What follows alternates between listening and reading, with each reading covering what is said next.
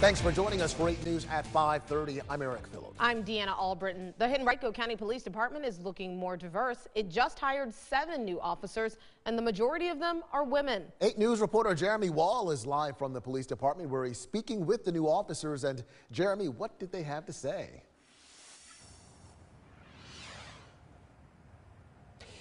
Eric and Deanna, the police officers come from the Henrico Police Department's one of their most diverse classes, all of them with one goal in mind: to help others.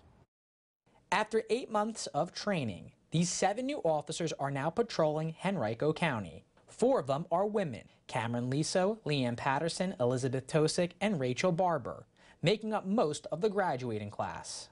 They each joined Henrico Police because they've had the dream since they were children. I've always dreamed about going into law enforcement, and I grew up in Henrico County. I now live in Hanover, but I loved this area so much, and I've always wanted to kind of come back and be able to support this community and be a helping hand to those people that really need us out there. One of the officers decided to pursue this career after working in the medical field. Another one decided after graduating college.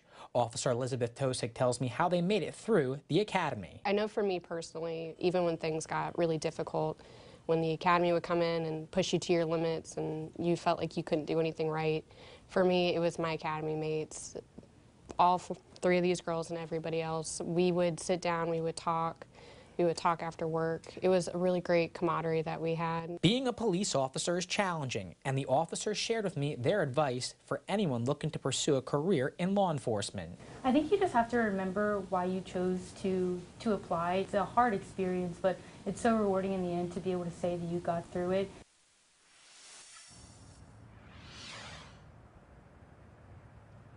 The Henrico County Police Department is accepting applications for officers and other positions.